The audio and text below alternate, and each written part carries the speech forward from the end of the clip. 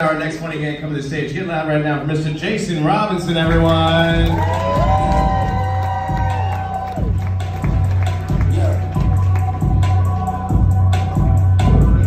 Leave me out of comments, leave me out of nonsense, speaking out. Yo, what's good, people? What's good, people? There you go. Yo, it's past my bedtime, man. God, yo, it's been a while since I've been on a stage, man. 4 years since I've been up here, man. And I'm nervous. I'm scared, man. Already sweating out hot dog water, like, man. It's tough. It's tough. But you know, the worst thing is I can't do anything to calm my nerves, man. You know, I can't drink. Last time I did that, I fell off the stage. This dude's like, yeah, please don't do this. You got me? Oh, that's a dog right there. You know, and I can't take Xanax, be drooling all down myself. You know, that's not a good look. And I can't smoke weed. And you know, now this guy's like, what do you mean you can't smoke weed? Like, for real, I can't smoke weed. And you guys are probably like, oh, you know, he probably got like a drug test or something. No, I'm a teacher. They stopped drug testing us years ago. For real. But like, for real, it's the munchies for me. Like, I really can't, like, you know what it is? I can't end up on my 600-pound life, you know?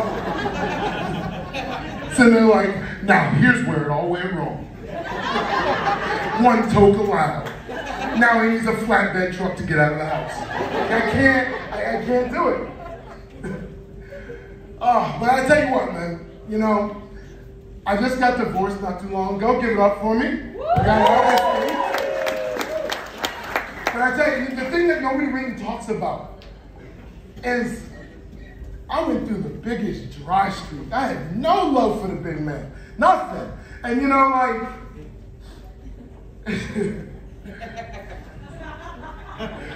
no, for real, I really had no love at all. And ladies, let me tell you what happens when a dude goes through a dry streak. Like, for real, you revert back to being in high school. Like, every little thing just sets you off, you know? Like, you set the AC at 74, that wind comes across, it hits you just right, you're at full attention, man. Like, it's tough, you know? And so, here, let me tell you what happened. So, I'm in my apartment, minding my business, you know, doing my thing. And then I heard it coming from my upstairs neighbor. Just, and then I heard it, I was like, oh, we got a live one here, you know? And so I'm sitting there, you know, taking notes on his cadence and everything, you know, trying to picture what's going on there, you know, like maybe she's got like, you know, some big titties, and she's bent over, like just giving it to her. I'm like, you know, what's going on here? And then I heard it, just a shush, shush, shush, shush. I realized I was about to beat my meat to a washing machine. Getting aroused in Maytag, you know? So on a quick side note, I can't walk by washing machines without, you know, feeling some kind of way. And I'm kind of banned from every Home Depot in the area. It's tough. But no, like I said, I'm a teacher, and you know, I love what I do. I really and truly do. But like, I tell these kids all the time, like, I'm one bad day from snapping. And don't be that first person to get choked. You know, my kindergartners don't really find that too funny. But, no, for real, I teach middle school. Anybody here got a middle school kid? Anybody? No, a couple people. You know what? I hate every one of y'all. I do. And they're like, me? What? Listen, you knew you kids smelled like that when they left the house. No reason sitting in my class at 8 a.m., musty as hell. No, that's ridiculous. But listen, they had me teaching second grade for 1 year. 1 year, I couldn't do it any longer than that. And you know, while I was there, I wanted to, you know, put my wisdom on, you know. And so I used to tell them all the time, like, hey, you know, keep your head up. It's all good. You know, because they sit there wilding out, like, snap their pencil. Oh, like, no, hey, chill out. Keep your head up. It's all good. So this little girl came up to me. you know, cute as can be. Tears streaming from her face. Like, Miss Robinson, I had an accident. Like, whoa. First off, back up. I give her a quick scan. Like, accident where? You know, you good. Like, and I get her all gassed up and she's smiling. Like, you know, what do I tell you all the time? She's like, keep your head up, you're all good. Like, yeah, go have fun. Turn around, whole back of her pants, soaking wet.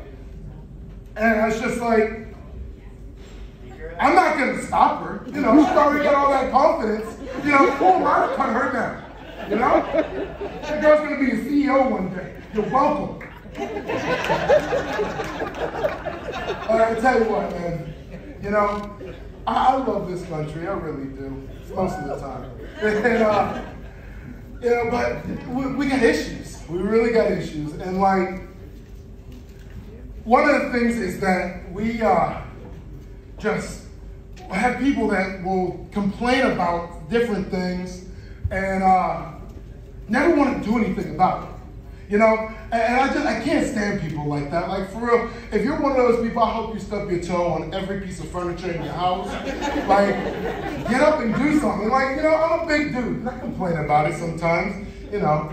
And especially because I can't see my toes. So, you know, not for the last 10 years. And so, like, I really got to get out and do something, you know, because I'm getting older too. And things get harder as you age. You know, it's harder to lose the weight, you know. It's harder to walk upstairs. It's harder to tie your shoes and breathe at the same time. Like, for real, I got a pair of high tops not too long ago. Passed clean out, man. Like, for real. And, but no, so like me and my girl, we decided we were gonna go kayaking, you know, get out and be adventurous, you know, do the outdoorsy thing, man. And yeah, it's already like, I can go do that, but no, for real. So I get there, and the guy's like, hey, you know, you're a big guy. You're gonna have to ride by yourself. I'm like, all right, 2-person kayak, me by myself, can stretch my legs out, perfect. And then they give me a life jacket, right? And you know, normal life jacket, you know, zips up. Nah, mine fit like Dora the Explorer's backpack. All the way over here. I can't put my arms down. And so here I am, walking to the kayak. And I finally get out there. I sit my happy ass down. And then they push me off. Going through good. Paddling out, like I got this. And that's where it all went wrong. Few paddles in, next thing you know, I'm taking on water. Yo, I sunk a small vessel right to the bottom of it, man. But the thing that messed me up though, is while I'm on my way down, this guy looked at me from the shore, he goes, hey man, keep your head up, you're all good. Thank you.